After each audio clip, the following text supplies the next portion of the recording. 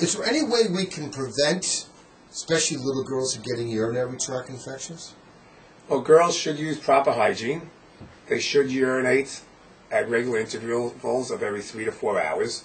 One of the common reasons girls get urine infections is that they hold the urine back. They're very uncomfortable urinating in strange places. So when they are in school, they feel uncomfortable using the bathroom in the school, and they hold the urine for 8 to 9 hours, which can lead to incomplete bladder emptying, or something we called a non-neurogenic bladder, where they withhold and fight themselves. If this occurs, it can lead to recurrent infections and can only be treated with time, with behavior modification, possibly for biofeedback.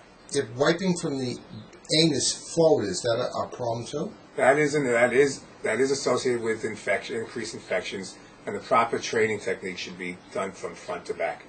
If a little girl, or sometimes a boy, wakes up in the middle of the night with bladder pain, is there any tip you could say so they could get through the evening till they could see a doctor the next day? Is there anything that will help them get through that evening? If there's no fever and no blood in the urine, usually if they empty the bladder and take some Advil, the pain should resolve. Bladder pain can be a sign of infection, can be a sign of bladder spasm, and can be associated with constipation. This can be checked the following day by several